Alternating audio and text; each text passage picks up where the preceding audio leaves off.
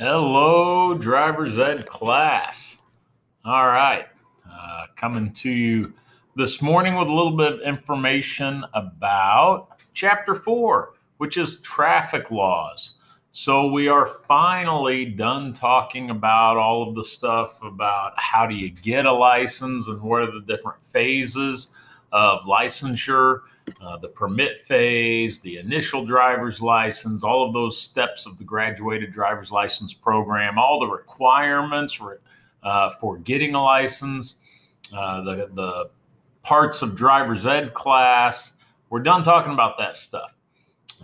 We may review it and revisit it just to make sure you know the information. But now, today, we're going to finally start talking about the laws.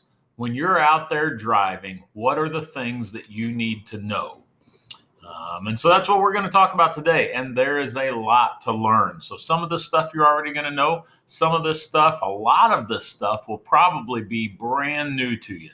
So let's go ahead and jump right in and see what we can learn today about the Illinois rules of the road. Wow, that's a lot of text on this slide. Okay. Well, what is the importance of traffic laws? Traffic laws are designed to protect people. There haven't always been traffic laws, but what we found out was that people don't always make good decisions.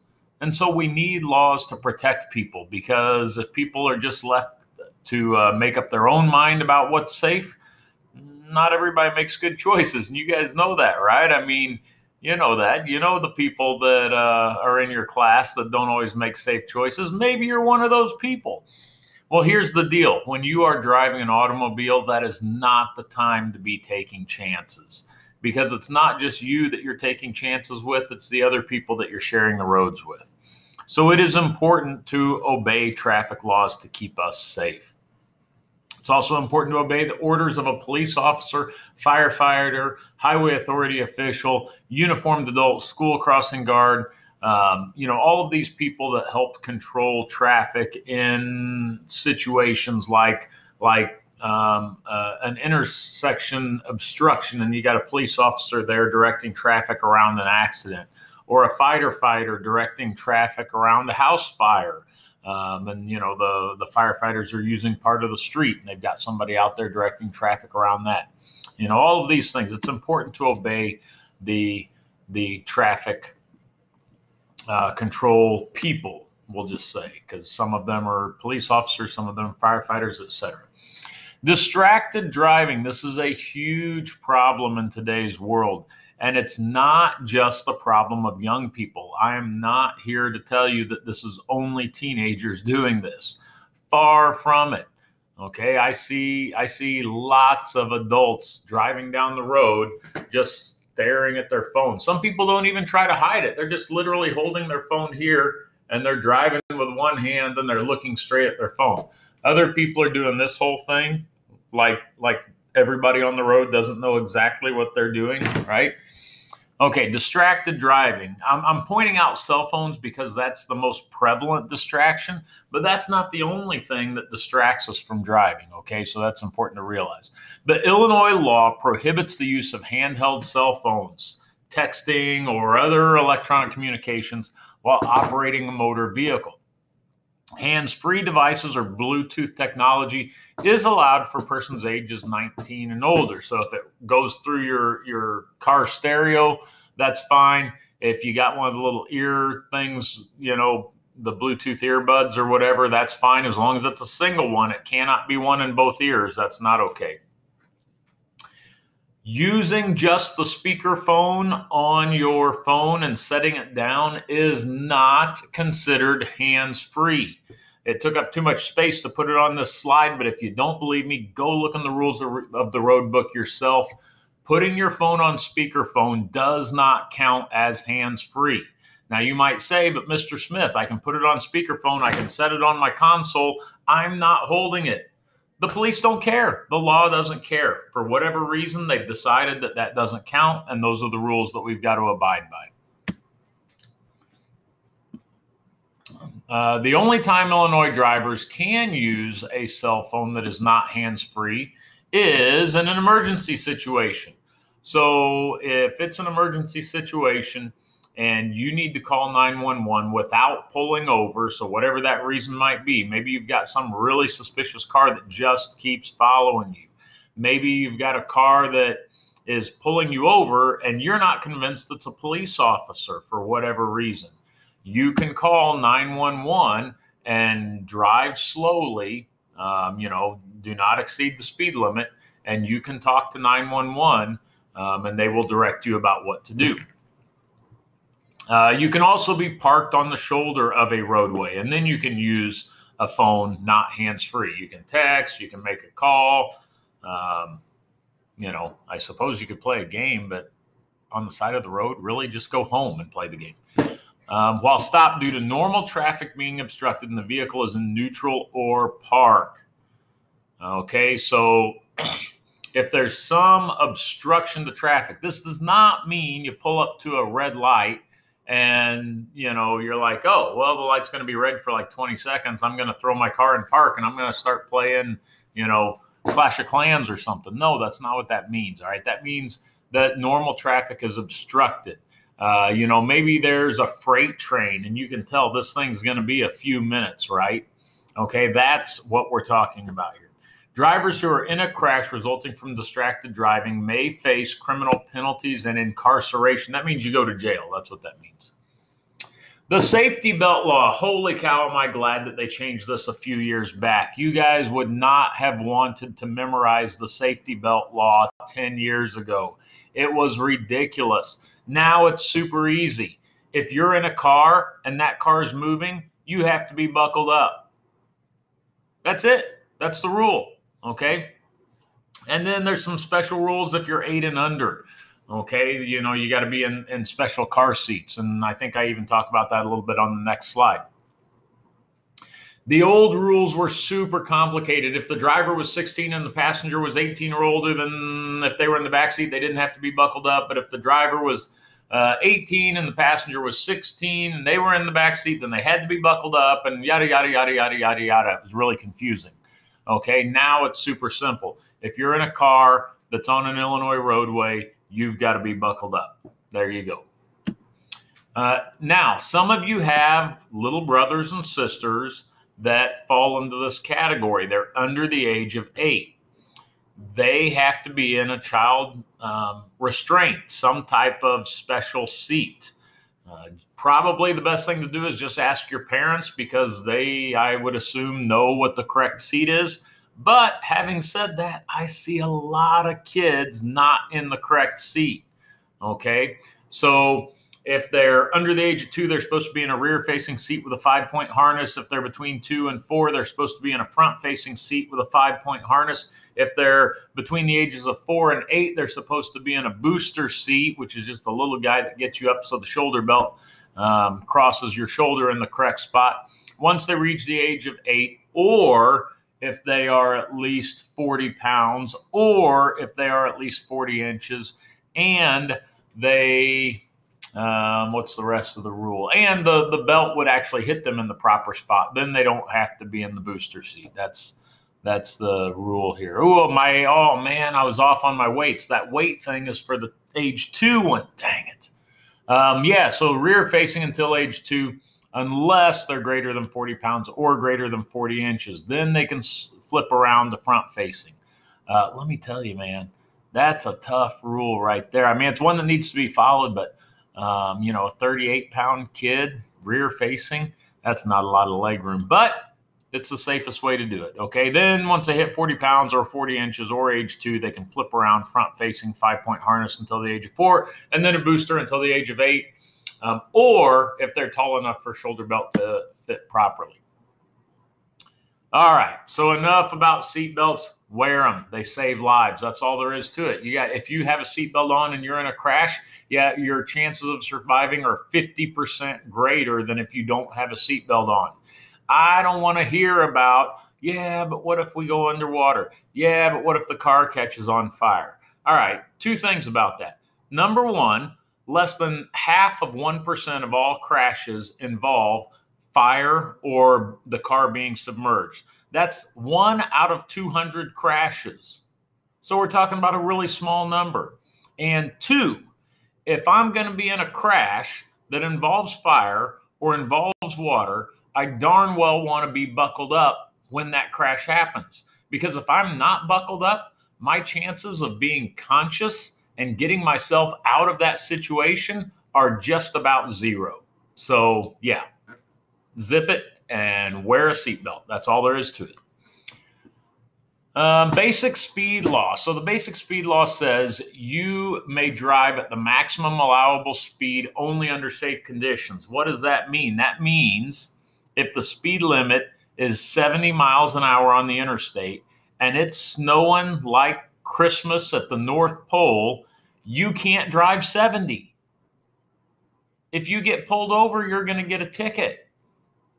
And the cop's going to say, "What are you, nuts?" And you're going to say, "But the speed limit's 70. And the cop's going to say, "You're a moron. You can't drive 70 in the middle of a snowstorm." Okay? That's the basic speed law.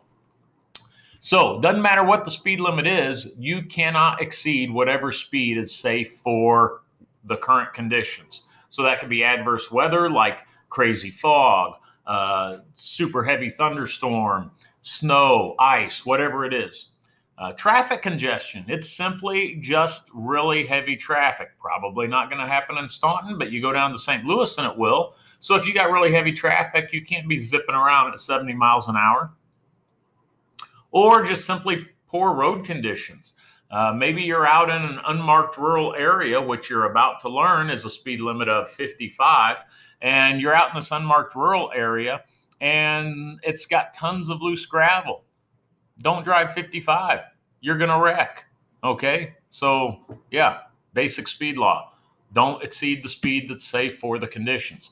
What are the speed limits? Well, on the interstate, the speed limit is 70 miles per hour. On 4-lane highways, speed limit is 65 miles per hour, unless otherwise marked. And that little disclaimer goes along with every single one of these. There are places on the interstate where the speed limit is less than 70. There are places on 4-lane highways where the speed limit is less than 65. What's the difference between an interstate and a 4-lane highway? Well, one's called an interstate and one's called a 4-lane highway. There's not a lot of difference other than interstates never have cross traffic, never have cross traffic on an interstate. 4-lane highways can have cross traffic where you have streets that intersect them and go across them. Okay, so that's the difference. 4-lane highways don't have on-ramps and exit ramps. Interstates do. Highways in rural areas, 55 miles per hour, unless otherwise marked. City and town areas, 30 miles per hour, unless otherwise marked. Alleys, 15 miles per hour. I've never seen an alley marked one way or the other, but it's 15 miles an hour. School zone, 20 miles per hour on school days between 7 a.m. and 4 p.m. when children are present. There's your speed limits. There's going to be a question coming up. All right, what about construction zones? Construction zones. What is your job in a construction zone? Well, your job in a construction zone is to slow down, yield to authorized vehicles, change your lane away from where the workers are when possible. So when possible, you need to move away from the workers so that you don't have a chance of hitting them, and proceed with caution. Most construction zones will have a posted speed limit. Some construction zones, if it's a temporary, I know all construction zones are temporary, but if they're just laying new pavement and they're not, fixing a bridge or something, then that's a much more temporary construction zone. And they may not have a posted speed limit, but they'll have one of the people there with the slow stop, one of those kind of deals. And so there won't be a posted speed limit, but you just need to go nice and slow. I mean, we're talking, 20, 25, 30 miles an hour, something like that. Motorists must obey the posted construction zone speed limit 24 hours a day, 7 days a week, regardless of the presence of workers. I'm going to be real honest with you. I'm not 100% sure why this is the way it is. But it is. So we got to follow it. And it's kind of annoying when you're driving through one of these construction zones at 10 p.m. and there's not a single worker around and the road looks pretty safe and you're thinking, man, this is an interstate. I could easily be doing 70 instead of 45, but all right, I guess I got to go 45. I'm not sure the logic behind this. There's probably a good reason why you have to follow the construction zone speed limit 24 hours a day, 7 days a week. I don't know what it is, but you got to do it.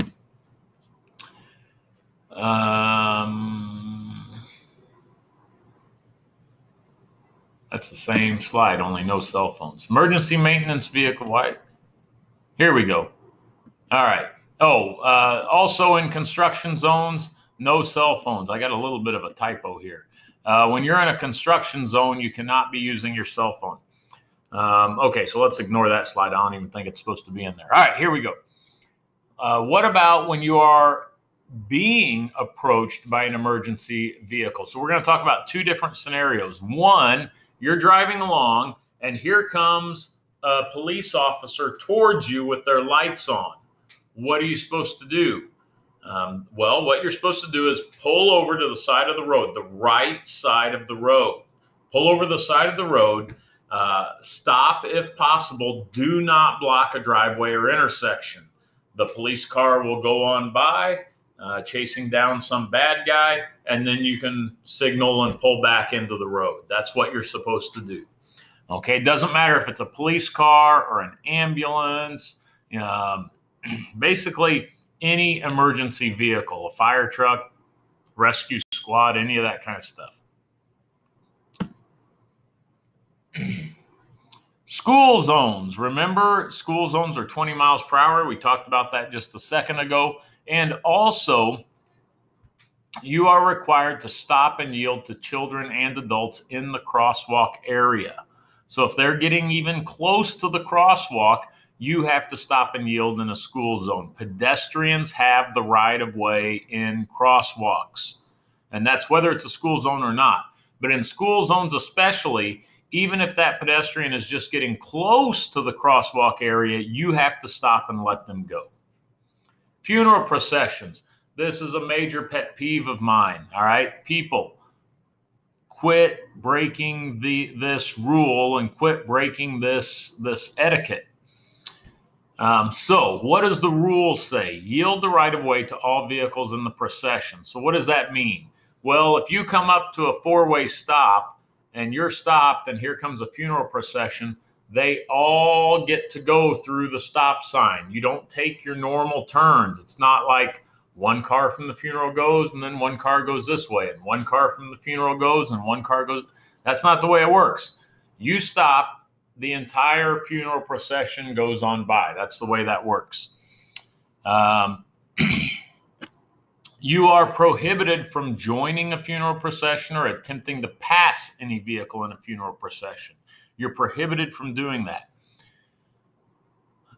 What you're not technically prohibited from doing is if a funeral procession is coming towards you and you're going this way, you're not technically prohibited from continuing to drive.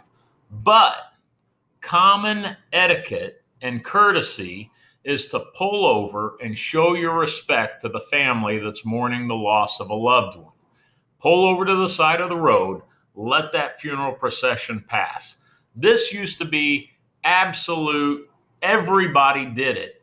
And as times have gone on, less and less people are doing this. And it drives me crazy. Pull over, show your respect, let the funeral procession pass. You're talking about literally a minute out of your life. Right-of-way, a driver. Okay, so right-of-way situations. We're getting ready to talk about a bunch of these here. Let me pause this for just. Okay, we're going to talk about right-of-way situations. We're not going to get through all of them today because there's a lot of them. But a right-of-way situation is who gets to go first in certain circumstances. And so we're going to talk about many of those. You as a driver must yield the right of way to other drivers, bicyclists, or pedestrians in a variety of situations. So let's talk about some of those. You are allowed to to make a right turn on a red light, but you first have to yield the right of way to anybody going the other direction. Okay, so you have to yield the right of way when making a right turn on a red light after a complete stop. So what does that mean? Well, let's talk about it. So here we are. Let's say that this direction of travel right here has a red light. Okay, so that's a red traffic light, not a stop sign. And, you know, I'm coming up to the intersection here and I'm driving a blue Jeep and I want to turn right. Here's my little right turn signal. See that flashing light? So what this says is that I have to yield the right of way to anybody coming this direction. Okay, so here's a car headed this direction. Why do I have to yield the right of way to them? Well, if I've got a red light, what color light do they have? If you said green, you're absolutely right. So I cannot make my right turn until after they go through. Once this car here makes it through the intersection, then I can make my right turn. Okay, that's what this law says. Let's see, if I go to the next slide, will this go away? No. All right, next scenario. You have to yield the right of way after coming to a complete stop at an intersection where there is a stop sign or flashing red signal. If there is no stop line, stop before the crosswalk. If there is no crosswalk or stop line, stop at a place where all approaching traffic can be seen. We got 3 different scenarios there, so let's break it down. So this says that, well, let me go back for just a second. So after coming to a complete stop where there is a stop sign or flashing red signal. So we're talking about when we have a stop sign. And specifically, we're just talking about where we have to stop, basically, is what we're talking about here. So this rule is telling us where we have to stop. So the first thing is we know that we have a stop sign. So this is not a traffic light this time. This is a stop sign. So I'm going to draw a little signpost. So if we have a stop sign, this is giving us 3 different possible scenarios here. One scenario is, where do we stop if we have one of these thick white lines painted? Well, if we have one of those thick white lines painted, that means we have to stop before our front bumper gets to that line. Okay? We have to stop before that front bumper gets to that line. Well, what if, let's head over here to this side of the intersection. What if, let's just pretend that this is not here, okay? This is not here. What if instead of having a thick white line there, what if there is a pedestrian crosswalk? So there's a spot for pedestrians to cross the street here. So no stop line, but there is a pedestrian crosswalk. Well, the rule says you got to stop before your front bumper gets to that pedestrian crosswalk. All right. What if there is neither? What if there's no stop line or a crosswalk? Then where do you have to stop? Well, if we've got a stop sign, the rule says you got to stop at a point where oncoming traffic may be seen. That's a little confusing. Here's what I say. If you draw an imaginary line from corner to corner, okay, we've got this corner right here, and we've got this corner right here behind all my other scribbles. If you draw an imaginary line between those 2 corners, you have to stop before your front bumper gets to that line. And you can almost always see oncoming traffic from that spot. If you can't see, if you stop there and you can't see, creep forward slowly after you make your complete stop. Creep forward slowly until you can see to make sure it's clear. So those are the 3 scenarios. At a stop sign, if there are no markings at all, stop before you enter the intersection and then creep forward if you need to. If there's no stop line, but there is a crosswalk, stop before the crosswalk. If there is a stop line, stop before the stop line. Now, sometimes there will be a stop line and a crosswalk. Sometimes there's a stop line and a crosswalk. Does that mean you need to stop twice? No. You stop before the stop line and that counts, okay? And you don't go unless the crosswalk is clear and it's your turn. All right, I hope that makes sense.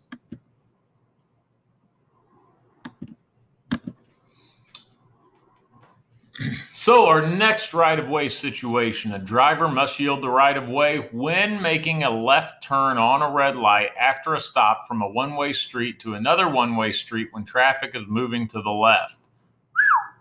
So what does that mean? Well, you're not going to run into this situation in Staunton or Livingston or New Douglas or Williamson, but you very well will run into this situation in St. Louis. So let's go ahead a slide here, and we've got a bit of a different diagram because our other diagram doesn't work with this. But here's the scenario.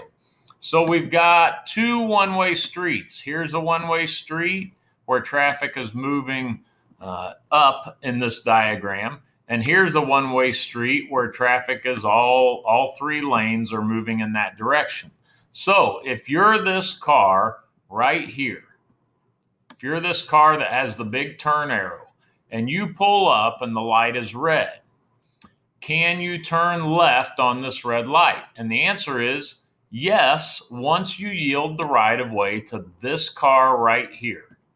Okay, so once this car makes it on through the intersection and they find themselves over here, then you can proceed to turn, assuming that there are no other cars coming. And you got to turn into this nearest lane right here. Okay, that's the only time you can turn left on a red. Any other time you cannot turn left on a red.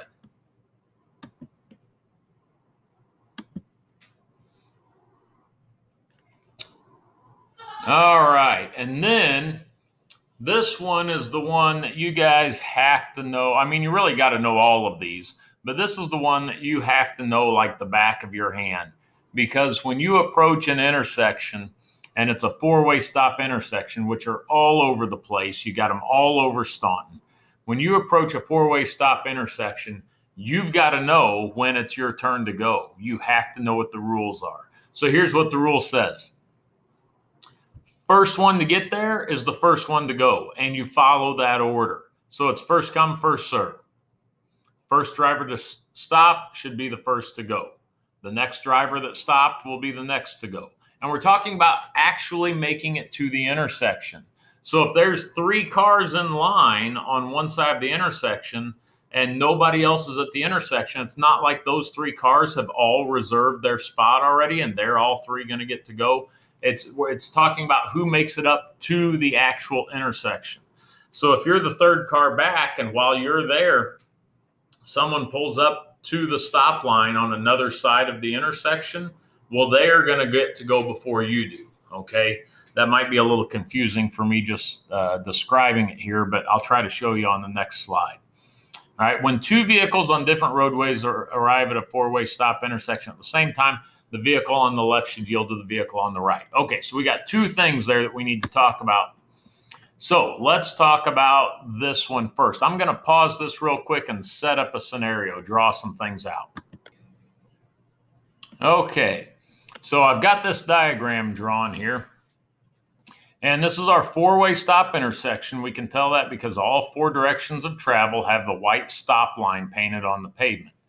All right, and I tried to draw this to show that A is already at the stop line and B is right behind A. So these two cars have already stopped. C is approaching the stop line, and D is also approaching the stop line. Now, C is going to get there a little bit before D, and D will arrive just after that. So who gets to go first in this situation? Well, the car that gets there first goes first. So since A is the first one, they get to go first. So they're the ones that are going to get to go first. And let's just say in this situation, everybody's traveling straight. So A gets to go across the intersection here, and A is the first car to go. Boy, that doesn't show up very well in that green, does it? So A is the first car to go. Now, who gets to go second? If you're thinking B because they were stopped behind A, that's that situation I was talking about. B hasn't actually made it up to the stop line yet. So even though they were there before C and D, that doesn't count. It's only talking about getting up to the stop line. So B's not ready yet. So the next car that's going to get to go is going to be car C, because they're going to be the next car that arrives. So car A was first. I'm going to redraw this in red so that we can see it. Car A was first, and then car C is going to go. And who's next? That's right. Car D will be third. And then the last one to go is car B. So A, C, D, B is our correct order there. A, C, D, B. A because they're there first, C because they're going to be the second to arrive, D because they're the third to arrive, and then B will get to go last. Now, if by some chance B gets to the line before D does, then B would get to go, but that's not going to happen because D is going to beat them there. Okay? Not that it's a race. It's not a race. Okay, here is another scenario. The second part of that right-of-way situation was, what if two cars on opposing roadways? So here's one roadway, here's the other roadway. So these are roadways that meet at a 90-degree angle. What if these two cars arrive at the same time? So it's not that one gets there before the other, but they get there at the same time. Then what do? If there's a tie, how do you know who goes first? Well, this says that the car on the right gets to go first and the car on the left has to yield. So the tie goes to the driver on the right. Okay, so if you think about yourself sitting in car A, this would be your right side and this would be your left side.